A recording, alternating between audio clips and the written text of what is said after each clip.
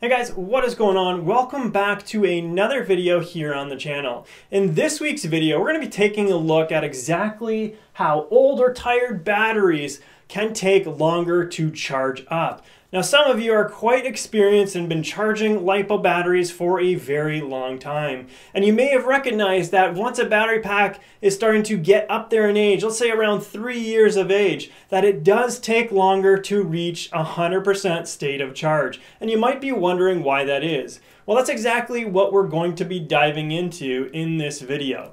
Now, before we dive into that content for today, I did want to share with you one point, and that is that I'm not able to get to all the questions that you guys are asking in the comment section below all the videos. In a case that you have a question that you want me to answer, my recommendation is that you join the Patreon website for as little as $3 per month and help support the RCexplained community. Once you become a patron, you will have access to send me messages through that chat, and I will make certain that I answer each and every one. Let's kick this video off by first going through a review of what we learned in the last week's video. Last week we talked about LiPo battery packs and how they use a constant current / constant voltage method in order to end up getting up to that full state of charge. Essentially, what we need to know about that constant current / constant voltage is the way that it is working for us. We start the charge by initiating it. We get a specific current. Let's say this current is about 5 amps. And as we are delivering 5 amps through our charger to that battery pack, we are increasing the amount of voltage that our battery pack is at. For example, it starts off at a relatively low voltage, and by the time it hits this point here, it is at the maximum voltage that that battery can accept. Any further and it would be simply unsafe for that battery pack. In that case, the charger recognizes this and it starts to ramp the current down. And this is what you see. We enter the phase that is known as the constant voltage phase right here at the top where we see that green line, and our current is ramping down to 0. Once it hits about that 0 current mark, then the charger is going to terminate the charge, and essentially that means that our battery is at 100% state of charge, which is exactly why we put it on the charger in the first place. So that in a nutshell is exactly how the constant current / constant voltage method there works. Now the next thing that we need to look at is internal resistance. Older or tired LiPo battery packs do have higher internal resistances just by the nature of how we use them and how they degrade over time. What this does mean to us is it affects both discharging as well as charging, which is what we're talking about today. Now let's go through an example to see how that actually is affecting our discharge. So discharging our battery packs is essentially the same as saying that we're running our radio controlled vehicles. As we run our vehicles, we are pulling power out of that battery pack and slowly discharging it or quickly discharging it over time. Here we have a graph that has voltage on the y-axis on the left-hand side and current on the y-axis on the right-hand side. And as we can see, we start off with a voltage here marked by our green line on the graph. And you can see that it starts off relatively high and our current is relatively low. And as we increase the amount of current, our voltage comes down. And the first point that we have here is we see a voltage drop. When we're drawing very little amounts of current, we have high voltage. However, driving more current and we have less voltage. And the overall difference between those 2 points is the drop of voltage that we are seeing as a result. And then as we back off, the voltage starts to go up because we're reducing the load for that battery pack, and the same pattern sort of repeats itself when you draw more current again. So the big point here is that we are seeing a voltage drop occur over the battery pack in such a way that we're going to get less voltage to the motor when we're demanding a higher amount of current. The same thing happens and applies when we're actually charging our batteries, except it's going to be the inverse. Instead of the battery going down in voltage because we're pulling from it, we are pushing power to the battery pack. In that case, our voltage is actually going to go up, opposite direction of what we're seeing here. We're going to see this on the next graph that we have right here. So I have 2 specific graphs. On the top, this is our brand new battery that we ended up buying. It's brand new, and we roughly show the characteristics as we charge it. And then we'll start talking about our older battery pack, as this is now 3 years old, and what happens here. So essentially we go and start the same process. Here I kind of identify what happens when we initiate our charge.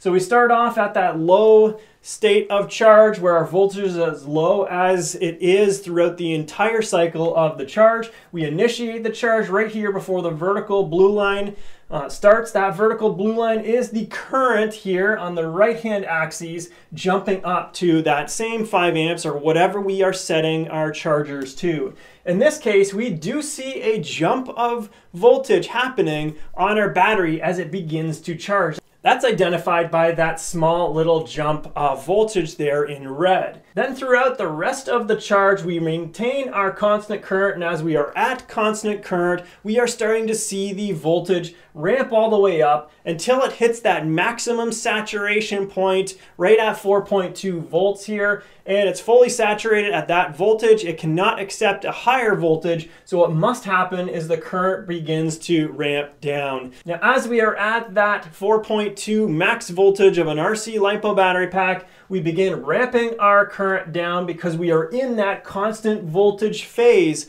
of our charging cycle.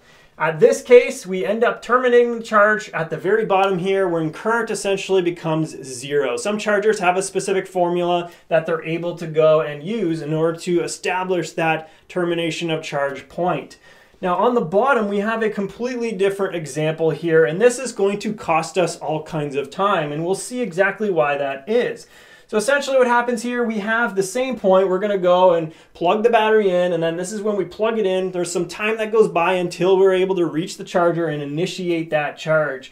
Once we do initiate that charge, current jumps up to that same 5 amps or whatever we're charging our battery pack at, and our voltage then jumps up as well. This time though, it is not the same jump that we experience in the graph above. We see a much larger jump of voltage, and this is because of that voltage drop that we were talking about and we saw when we go and discharge our battery pack. After that voltage jump, we're going to have the same relationship playing out where we have constant current happening, and as we have this constant current phase of our charging cycle, our voltage is ramping up until it sees that maximum voltage, which is going to be the 4.20 volts for a typical RC LiPo battery.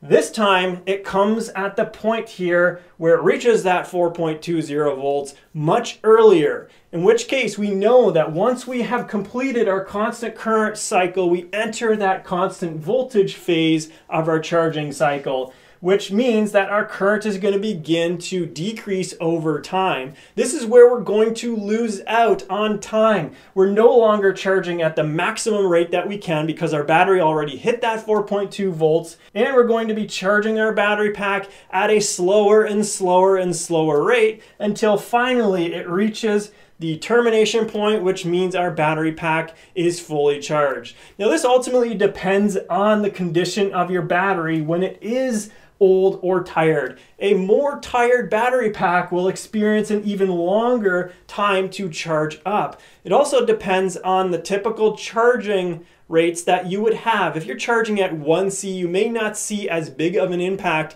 if you were always charging it at 2C if your battery allowed, or higher, for example. So there you can see exactly how old tired batteries can take longer to charge simply because they hit that maximum voltage and we have to wait a longer time because of that ramping down cycle when we enter that constant voltage phase of our charge cycle. Well guys, that pretty well sums it up for this video. I hope you were able to take something away from what we covered in this specific video.